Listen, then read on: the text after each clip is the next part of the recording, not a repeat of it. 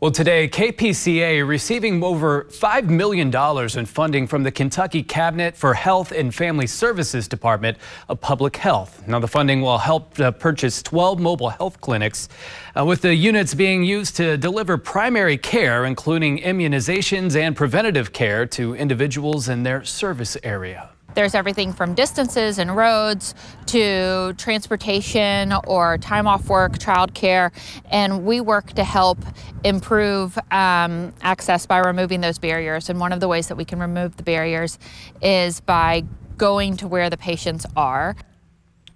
Now, the first 2 mobile clinics were delivered to KPCA's office in Frankfort today, with the next 3 units in production and are expected to be delivered by April of 2024.